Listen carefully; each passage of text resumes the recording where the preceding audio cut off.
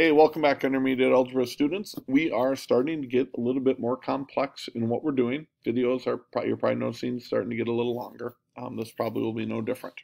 This count is called quadratic word problems in vertex form. So they are asking you to retrieve different information from different problems, and there's 4 different problems. There's one there, there's one there, and a 4th one down here. In fact, I'm just going to make that a little higher so I can get to it. All right, now.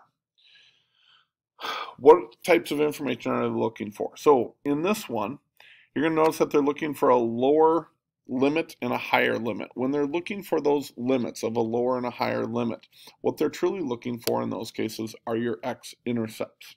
So if you see the thing where they want 2 answers, you're going to be looking to solve for the x-intercepts on there. Okay, we're going to go through the different ones first.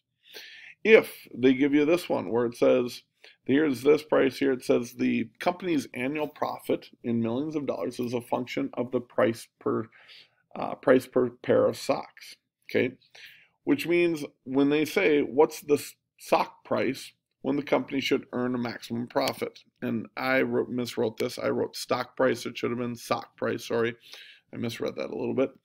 The vertex is actually your sock price and your profit, where the sock price is your x coordinate and the profit is your y coordinate. Okay, and you'll notice they want to know what is the sock price. So in this case, they want to know what is your x coordinate for this one. We'll get to that in a moment.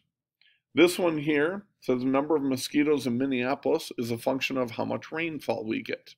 Again, this is a vertex question, where the amount of rainfall affects the number of mosquitoes we have, where rainfall is your x-coordinate and mosquitoes is your y-coordinate. So they are in this one are looking for the y-coordinate of the vertex. So sometimes they'll ask for the x-coordinate of the vertex, sometimes they want the y-coordinate of the vertex.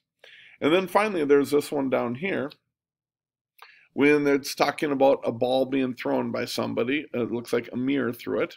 And what was the height of the ball at the time it was thrown? So Amir is so tall, when he throws the ball, what was the height of the ball? Basically what they're looking for here is they're looking for the starting point. And you should know that the starting point of anything is called your y-intercept. And you know what your y-intercept, x always equals 0. Okay, so you got to know there's 4 different questions they're asking in this Khan Academy. What's the y-intercept? What's the y value of the vertex?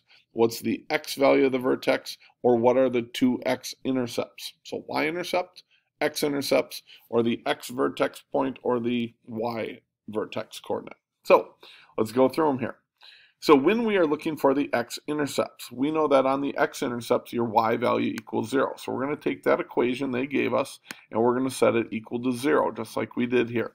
And like, we've been already solving these, so you should know how to solve. We're going to subtract 180 from both sides. We're going to divide by 20 on both sides. We're going to take the square root of both sides, and remember that equals plus or minus the square root of 9, so plus or minus 3. And then we add 3 to both sides and we get our 2 x-intercepts. That should be pretty simple.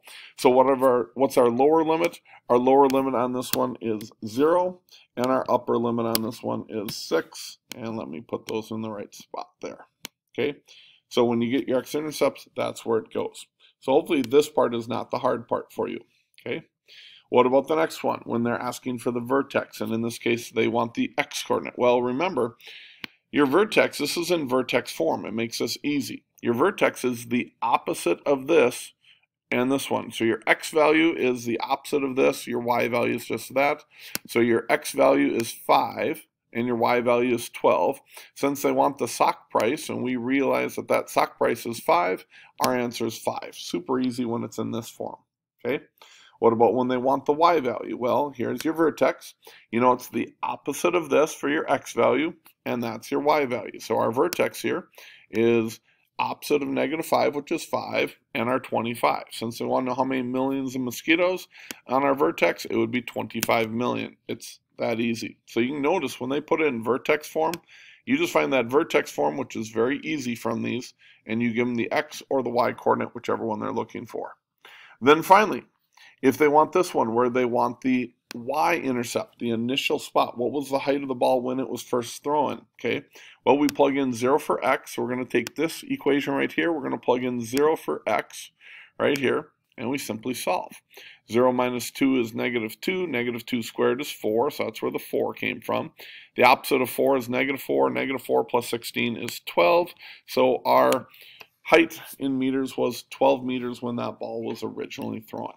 That's how you do this, Con. Hopefully it makes sense. We will see you at Google Hangouts. Bye-bye.